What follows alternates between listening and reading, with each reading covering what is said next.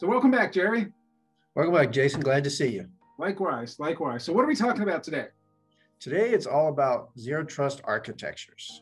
So I think we're just going to go into the third chapter of the book and really just talk about some of the stuff we put in there and address maybe some questions you may be having, address some of the concerns we had or just some of the challenges around the enterprise architecture and what zero trust brings to that. That's my thoughts. I think it makes sense. And there are a lot of challenges around this. I mean, you and I work with enterprises all the time. And I'm always amazed at the huge range of complexity and surprisingly some sorts of unexpected challenges that folks have, oftentimes with legacy architectures or legacy networks. And as they try to make their way towards zero trust, some things seem to work very easily and other things are really thorny problems that folks really struggle to get their heads around sometimes. And I think sometimes it's simple where it's, okay, we're just doing a VPN replacement to start with, and we got this known group of users, and the policies are very straightforward. And other times it's, okay, we've got this really complicated international global network, and we've got duplicate IP addresses that we have to deal with, and no one really knows how all these things are connected sometimes. It can be really a real challenge as they very thoughtfully try to make their way down this journey and improve things one step at a time without breaking things. Yeah, no doubt. And quite frankly, I mean, how often do you go in and you talk to an organization that's really greenfield? Very, very rarely, especially when you start talking about the large enterprise organizations where they do have just what you said, this large enterprise architecture that's already defined, legacy hardware, legacy applications that, though they may be legacy, is still foundational and core to their business and their business processes. So we have to start addressing that. It is. And a lot of it has to do with the character of the business as well, where I remember talking to some fairly substantial banks, retail banks, and even though they were very large, their network was well understood because they had medium-sized headquarters and it was reasonably well done. And they had hundreds and hundreds of branches, and all the branches were architected in exactly the same way. Now, they were what we call legacy. They were very NAC heavy and weren't zero trust at all. But there wasn't a lot of complexity because they were all the same. Now, they had lots of overlapping IP address ranges, which was another problem. But for them, it was a really well-contained problem. And you compare that with, say, some of the larger enterprises that are global and are very messy and very, very heterogeneous, because it's not like they have 100 bank branches or 1,000 bank branches that are the same. They've got hundreds of offices and every single one is different. Oh, absolutely. And my favorite question, even to date, has been, how do we start? I've got this large architecture. I've got this big thing. Here's all the stuff. How do we start this conversation? So I say we just pull up our first, our enterprise architecture diagram that just representative of what's in the environment and just talk through some of those challenges. That's just there because I think it's representative of a lot of organizations. Exactly. Okay. So let's take a look at this diagram. And clearly what we tried to do was to portray here a representative, yes, it's oversimplified, but at the same time, it is representative of a mixture of different technologies and different network topologies and deployments of things that might be in place in a typical enterprise. And real enterprises, of course, are 100 times more complex than this, but this at least hints at some of the challenges and some of the things they have with different networking and security components all over the place. Yeah, I mean, if you take a look at it, you see that, obviously the VPNs on there, you've got, a common challenge I talk to clients about, and it's just really common is, well, it's great if I'm on my network and I'm routing all my traffic through, say, through a CASB just to get out to the internet, right? That's a very common. Well, that's great for my internal network, but once I go off of that, in the situation we've been in for the last couple of years, or it feels like a couple of years, but for the last year and a half, really is around the remote work from home, the remote workforce, and how do I still instantiate and make sure that the traffic that's being routed through my network is successful without just agents sitting on my computer. So there's challenges around that, and how do I manage that, and just how do I give access to my resources on-prem? right? Because working from home, you still have all these resources that may not be SaaS based. There are infrastructure as a service. There's certainly going to be resources that is 100% on-prem that's sitting in a data center somewhere that still has to be protected through zero trust. And I think this enterprise architecture really, fleshes out, what are the different components that really drive those conversations between the NACs, as you said, between the load balancers, between the WAFs, link to the VPN or the site-to-site links to your SaaS or your cloud service providers. I think all of those elements are really representative here. Again, to your point, I think it's simplified, but it's certainly represented here. Yeah, and I think the load balancers in particular are always interesting because there's so many different types of load balancing and things can operate at different levels. So when you're having these conversations, or when we're having these conversations with enterprise architects and security folks, it always requires thought and a deeper understanding of how they're going to deploy it. So you look at this diagram and say, okay, great, well, we've got a load balancer. Okay, well, how is it working? Is it using DNS? Is it working at the network layer? Is it stateful or stateless? What happens in the event of failure? What type of application is this? And then you want to map that to the understanding of how your chosen zero trust architecture and its policy enforcement point is going to work. And what's the traffic routing look like? How does DNS work? What's the user experience going to be? What happens when this component fails or that component fails? And it's, all these pieces that have to be well understood and put together. And that's why zero trust is such a challenging, interesting, and sometimes very hard journey, because you built this very intricate structure of these complicated enterprise architectures as they exist today. And you're changing things, but yet you have to keep it running at the same time. Yeah, and you called something out. And it goes back to my question or an earlier question is, if you look at these load balancers, how do they fit in a zero trust architecture? Are they a policy enforcement point? Are they a part of that architecture? A common question: are we doing a lift and shift of all of our network, which is absolutely ridiculous at the end of the day, but at the same time, it's a question that people are asking, and I think it's totally a fair point to show that a load balancer, though it may be in this architecture and it's going to be in your zero trust architecture moving forward, may not be a PEP or a policy enforcement point. But it may, really depending on what you're trying to accomplish and how it communicates across the enterprise. Yes, and those same types of questions and the same thoughtful consideration clearly is going to apply to all of the other types of things in that diagram as well, whether it's a PAM or a jump box or a NAC, et cetera. And that's clearly why in part 2 of the book we go through and we enumerate all of these technologies, and we do hopefully thoughtful and credible analysis of the impact of doing this and the pros and cons of doing things. So let's talk about kind of the zero trust architecture from a higher level perspective. And we like when we do this to reference the NIST 800-207 document. And if you look at this diagram here, which is from that document, what it shows is it introduces some of the concepts and the conceptual building blocks of zero trust from this perspective. So why don't you introduce that, Jerry?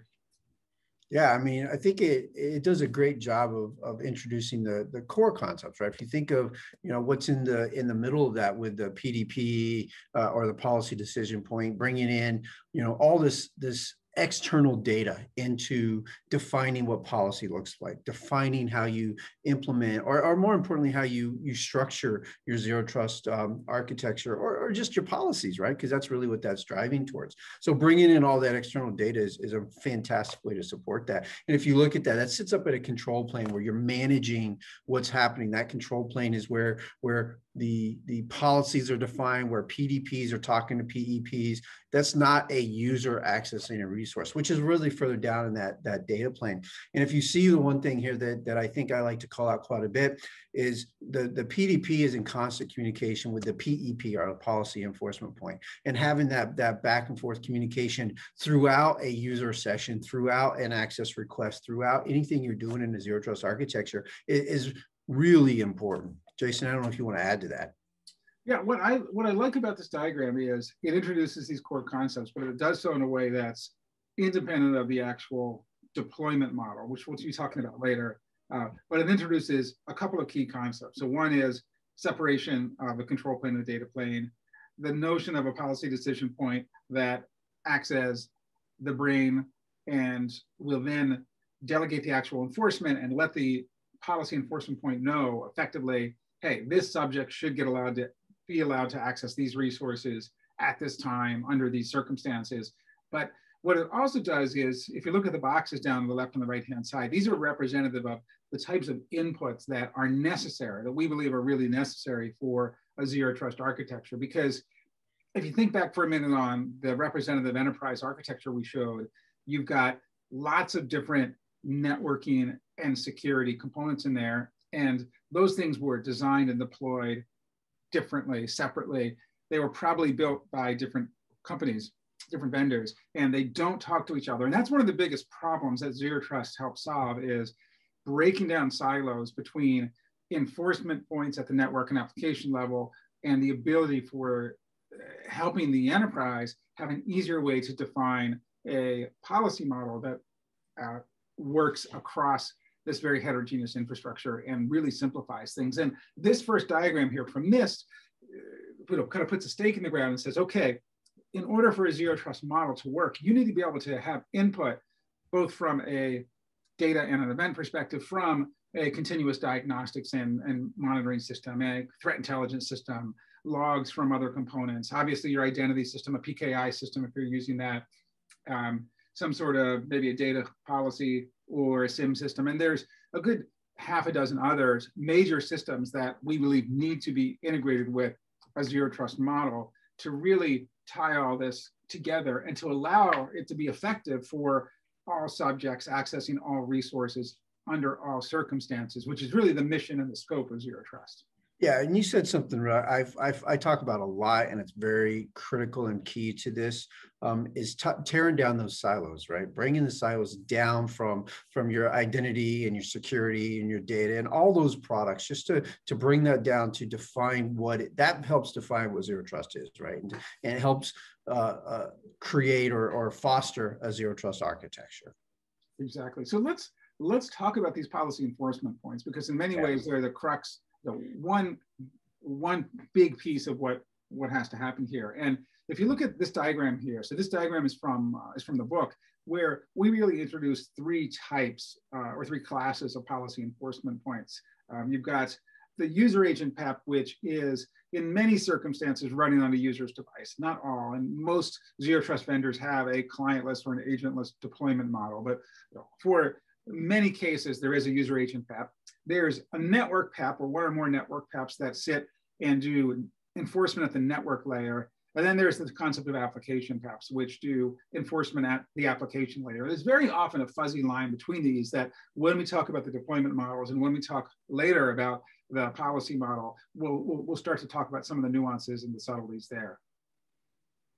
Yeah, Jason, I think that's all great. I think what we should do is let's go to that next slide here. Let's just talk about that one, because I think, looking at the next slide really kind of highlights that. I think the fact that we have, these three classifications of PEPs, and then starting to break them down into, what are they, right? If you think about on-prem physical stuff, you got the on-prem virtual environment, you have the cloud environment, whether it's IaaS or PaaS, you have your containerization, and if you have your IoT. I mean, all of those are different types of PEPs. One piece that's not on here that I think I want to call out is my mobile device, right? It may not just be a device that's issued by my organization, but it could be my phone, my mobile device, my Android, my iPhone, whatever that happens to be. And we even talk about a PEP being there as well. So having a PEP across all of those environments are really core.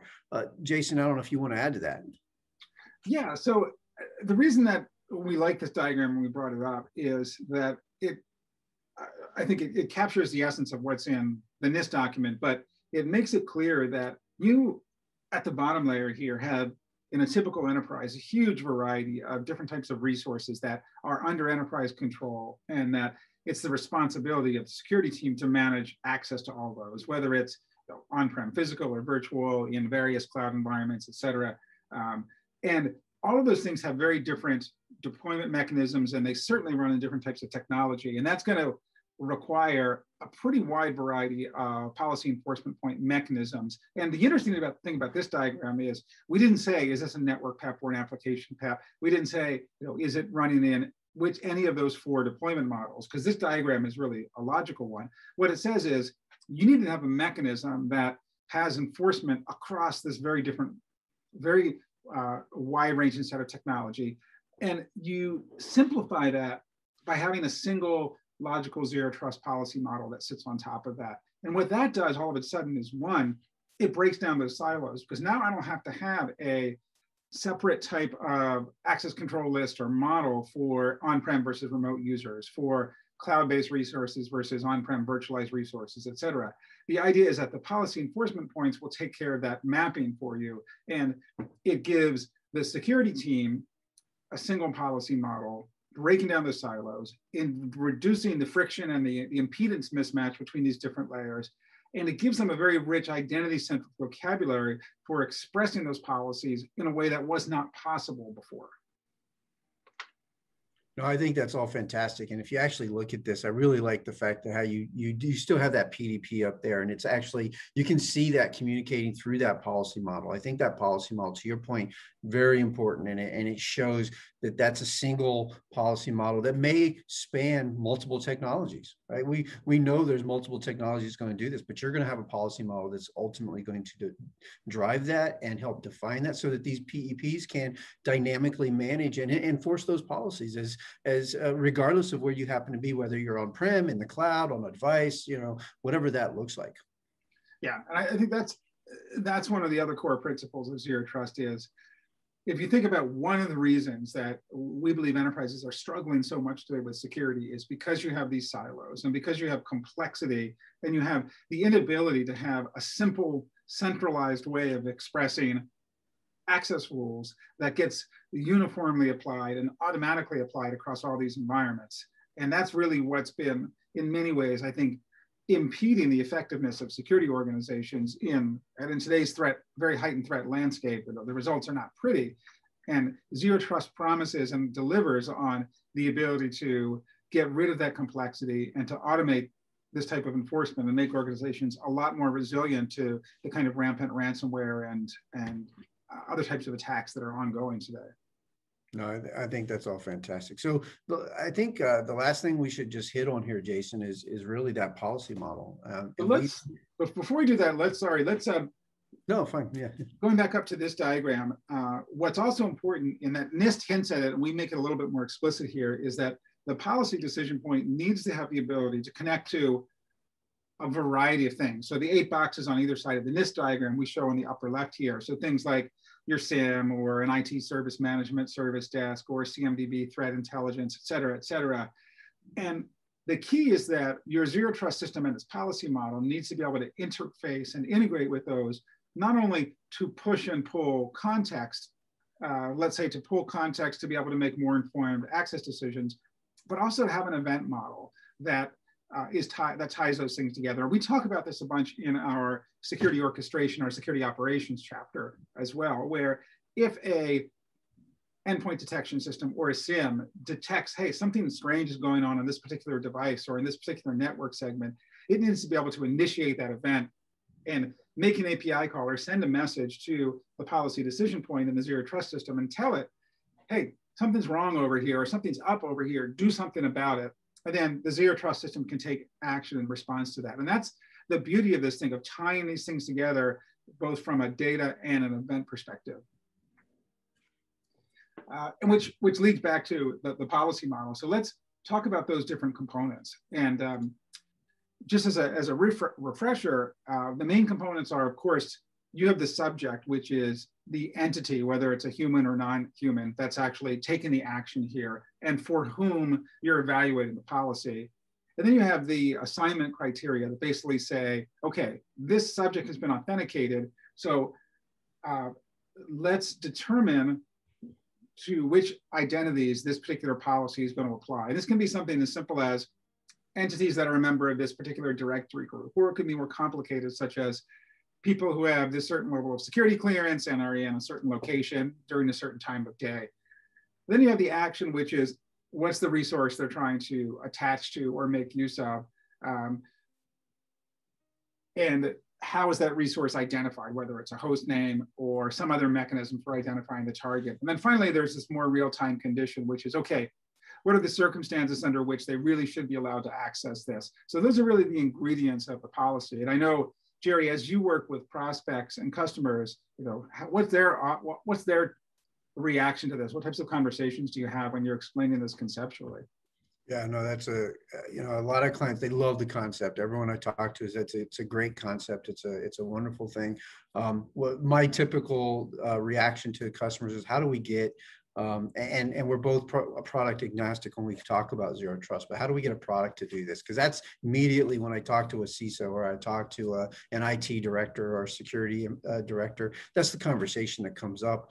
And I think it's a fantastic model, and it's one that certainly can be implemented. It's just a way, how do we have to take it down the path of multiple technologies are also ultimately going to support this, and multiple, at the end of the day. And then, well, let me take a step back. Multiple technologies are going to support this, and then ultimately implement these policies across the PEPs in order to manage and effectively enforce that policy. And it's just really, how do we get there? They love the concept. It's how do we get there? And that's a much larger question. And there's a lot of conversations out there that could steer that. But that's Jason, I would say that's probably the best, the most common question I get, which is great. It's a good question. It is.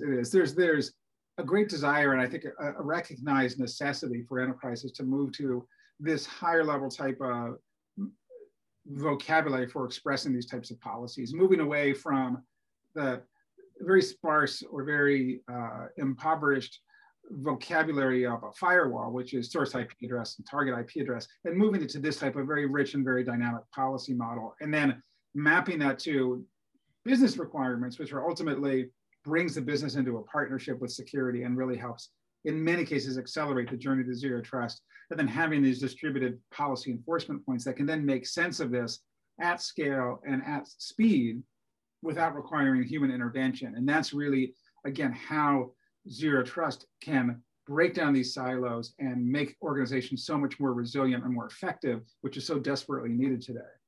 100% agree, 100%. So I think that the next thing we're going to do is we're going to dive deeper into our 4 architectures. Really talk about how those architectures work. What are the PDP behind it? What are the PEP behind it, to help drive some of that additional conversation, just to gain some value of what's there. Yeah, I think I agree. When we look at the 4 deployment models, which we'll do in the next video in this series, it really lets us balance out the different pros and cons of each of those things in a way that's still product and vendor neutral, but lets you understand, okay, if I deploy my policy enforcement points here, here's the pros and cons, and here's the way that I can even mix and match some of these deployment models together to help arm you when you're looking at this for your enterprise with the knowledge of, okay, in this type of environment, I've got this type of technology, and it probably makes sense to do things this way over here, but here maybe we just need to take a simple approach and get it done quickly because we've got bigger problems over here. Absolutely. All right. Well, I want to say thank you for joining us. We appreciate it, and we'll talk to you on our next video in the series. We're looking forward to it. As always, Jerry, it's a pleasure. Always fun, Jason. Appreciate it.